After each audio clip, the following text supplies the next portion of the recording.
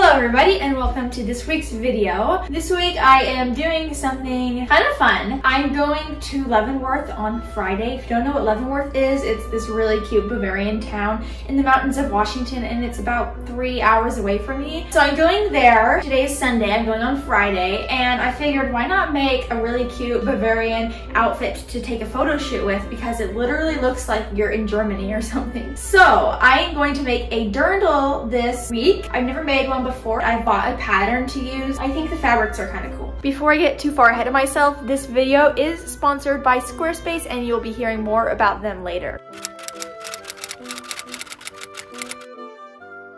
One of my favorite parts about dirndls is the apron. Ever since I was little, I just thought aprons were so much fun. So here's the fabric I got. This is for the blouse. It's kind of different. It's not a straight cotton. It's like this textured linen stuff. I thought it would be really pretty. My vision was to have the stripes be the skirt, so like that. And then I have this really pretty cotton pattern thing for the corset part of the dress. For the apron, I bought this linen and I'm just really excited. I think it's gonna be a really fun, easy, and pretty project to do. Today, I think I want to cut out my pattern pieces and maybe start on either the bodice or the skirt and kind of go from there. Like I said, I am using a pattern. I got it off of Etsy and I'll link it down below. It was $10, I think, and it saves me the hassle of having to make one by myself when I don't know what a traditional dirndl pattern is supposed to be like. So let's get started. I will say I was really annoyed because I was trying to do research on like what a traditional dirndl is supposed to be, and it was so hard for me to find references and patterns and pictures of an actual traditional dirndl. Everything that would come up was like a sexy Halloween costume or something, and that's not what I'm going for. I'm going for something traditional that will fit in. Luckily, I think this pattern will be good, and I just don't want it to be skimpy. I want it to be good. I'm going to make a mock-up. I don't know how well this pattern will fit because I've never used it before, and I don't want to have to get more fabric, so I'm gonna find just some cotton to use right now, and that way I can test it out before I use the real stuff. Traditional dirndl has a zipper on the front, so I've pinned that in place for now. The pattern fits really well for a mock-up. I'm really impressed. It's perfect fit. It's not too tight, it's not too loose. On the back of it, it fits really well on the back. Fits good here. I think the only thing I'm gonna do is it goes out too far right here to where I just know if I don't change that, it's just weird, especially when there's a lining. So I think I'm gonna like trim that. I don't know how I feel about the neckline that goes out and then in. I prefer to go just like that, but I don't know if that would make it not so traditional. So I might keep the neckline going like this, but at least on this armhole, I'm gonna make it a bit bigger. Other than that, I really like the bodice and I think it's gonna be really pretty with this. So I am going to take this off and cut just on the pattern, cut this off a little bit, and then I can cut the real fabric. Turn around while I was filming that, and he is such a mood. Hubert, you are so cute.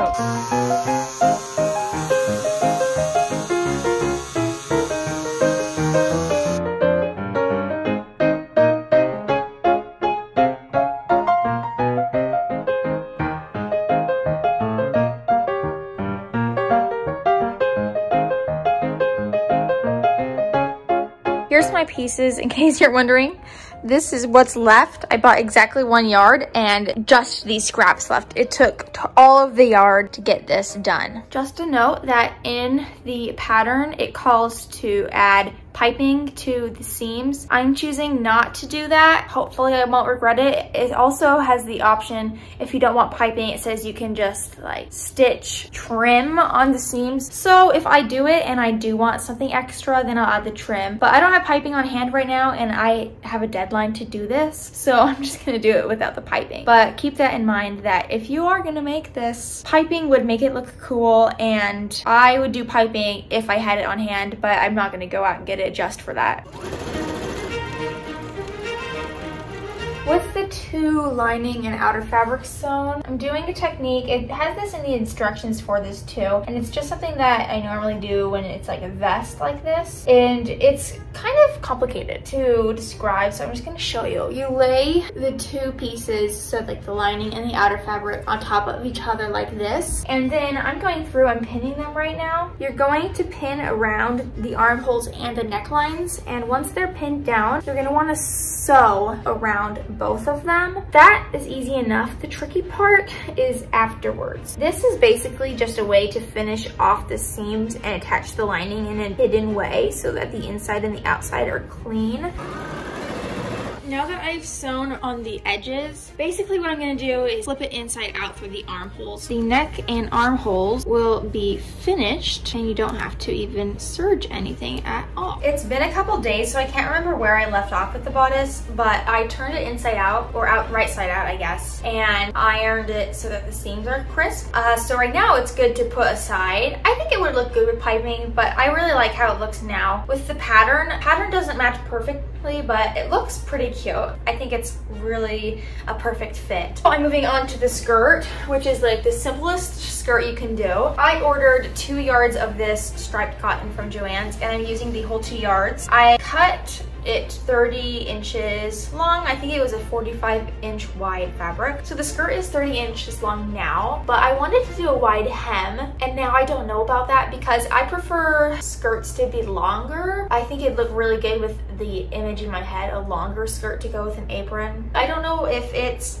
the proper way of doing things for a dirndl, but I kind of want to add a ruffle to make it longer. I'm going to gather it first. I did 2 basting stitches on the top, and I'm working on gathering it right now. Normally I don't do 2 basting rows. I only do 1, which is kind of a faster way to do it.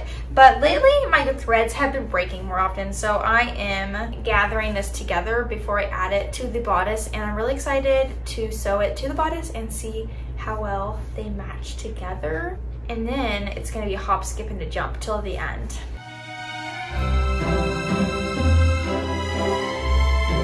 Let's take a brief moment to talk about the sponsor for this video, Squarespace. If you haven't heard about them, Squarespace is a website building platform that allows you to build the website of your dreams with just a few easy steps. Even if you've never made a website before, one of the reasons I love Squarespace is that they make it so easy to do and they take you through the process. Not only that, but they have a variety of different website options for you to choose from. If you want to create a blog or portfolio to show your work, or even an e-commerce space to sell a product, they have all of the options that you could need for your perfect website. And they also allow you to buy your own domain with no hidden fees. So you'll be able to find the perfect name for your website. You can go to squarespace.com for a free trial, and when you are ready to launch, head to squarespace.com/AlexandraLouise, or you can use code AlexandraLouise at checkout for 10% off of your first purchase of a domain or website.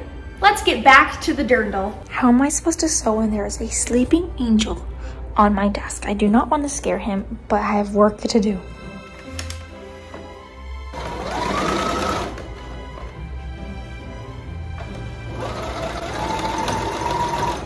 With it gathered, we now have a little more complicated task of adding it to the bodice. Pretty like close gathers. I think 2 yards is okay. I ran out of storage, but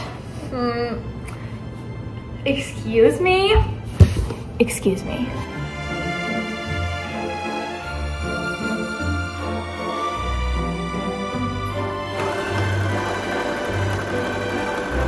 Now the dirndl dress is pretty much done. I hemmed the skirt. I added a zipper, which I wasn't able to record it, but basically I really ever only use invisible zippers, but I use a normal zipper, so it was different than normal. And I have to be honest that this dress is like the nicest construction-wise thing I've pretty much ever made. I feel like my issue with most things I make is that because my job is mainly online, posting videos, I feel like I have to create content faster than I can sew. And therefore, a lot of the things I sew aren't top quality.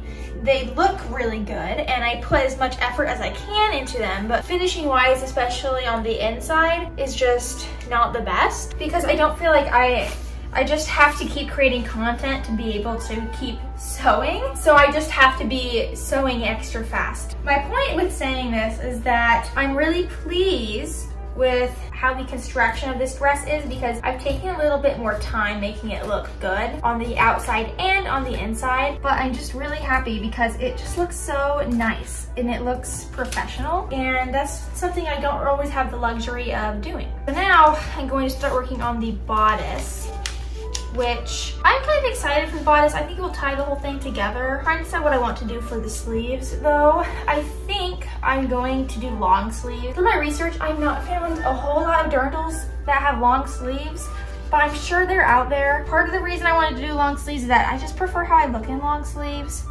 And also, since I am taking this to Leavenworth for photos. If you don't know, Leavenworth is in the mountains, so it's always a little bit colder there. And also, it's going to be extra cold because I'm gonna do videos and photos in the morning before it gets too crowded. It's gonna be even colder, so I just wanna be warm. So I'm gonna do this with long sleeves, or maybe like 3/4 length sleeves. Just not super short like you would think when you see pictures of this dress.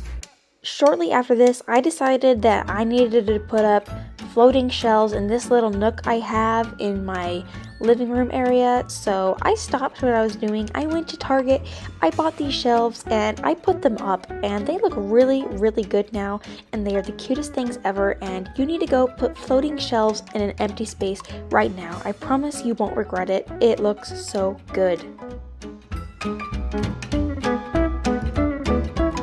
Y'all, I have been rushing today to get this done because I'm leaving tomorrow afternoon, and as of this morning I did not have the dress done or the bodice, or I hadn't even started the apron. So I did not film making the bodice because I wasn't rushed for time, but here it is. One thing about dirndl bodices is that they are cropped because it just adds extra bulk. So this ends right there instead of my waist, and it has a little drawstring. This is the second one I had to make. The first one, the sleeves were way too puffy. It looked dumb, so I made the sleeves on the pattern a little less puffy, and now I'm going to do the apron really quick. The apron is the easiest thing. I have the linen cut out. My apron is going to be about 25 inches long and a yard wide, and then I'm just gonna sew that up really quick and hopefully be done with it soon because I am running out of time.